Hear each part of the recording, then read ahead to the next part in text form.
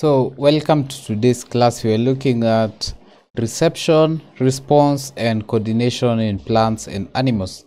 So by the end of this topic, first you should be able to define irritability, stimulus, and response. So let's see how many definition of some of these we will be able to actually do today.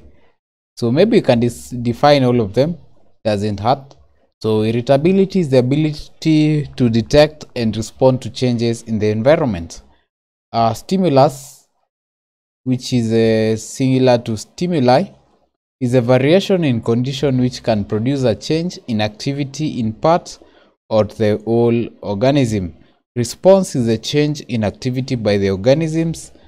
Receptors, the part of the body which receive stimuli, and effectors is that those parts of the body that bring about response. So that's quite a bit. So having defined that, then we can look at some of the subtopics under this topic.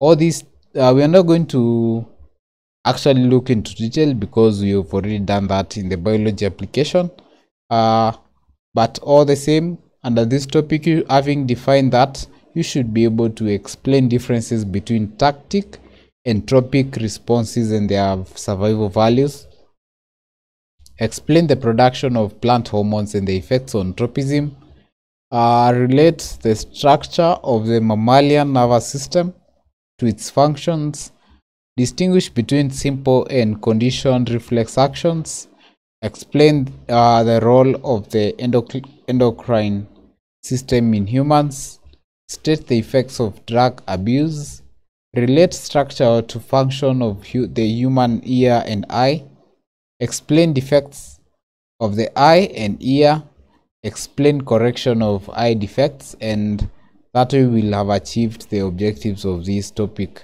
So moving on to the last topic in biology. So see you in our next class.